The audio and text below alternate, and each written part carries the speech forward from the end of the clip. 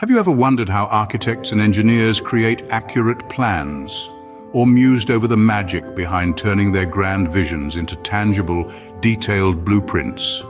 At the heart of this process lies an essential tool, the scale.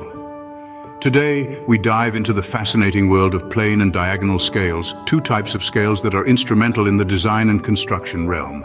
First up, let's explore the plane scale. Think of it as a ruler, but not just any ruler. A plane scale is a straight line divided into a certain number of equal parts. Each part represents a fixed unit of length, such as a meter or a foot. The beauty of a plane scale is its simplicity and directness.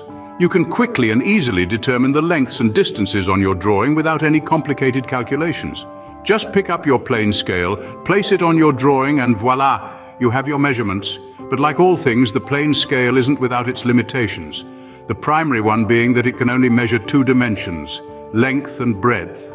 Now let's turn our attention to the diagonal scale. This scale takes everything to another level, literally.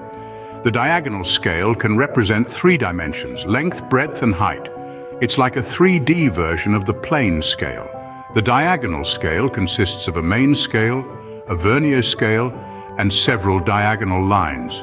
The main scale and vernier scale provide the measurements, while the diagonal lines allow for more precise readings. But, as you might guess, the diagonal scale is more complex to use. It requires more time and attention to detail.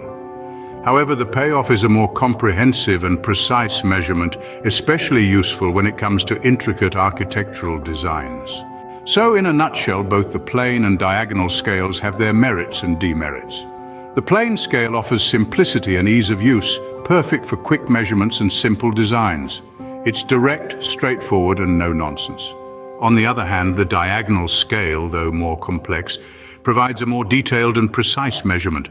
It's like the Sherlock Holmes of scales, ready to delve into the complexities of a design with precision and accuracy. In summary, the plane and diagonal scales are both essential tools in the world of architecture and engineering. They are the unsung heroes, often overlooked but indispensable in transforming grand visions into accurate, detailed blueprints. Each has its strengths and weaknesses, and the choice between them depends entirely on the requirements of the task at hand.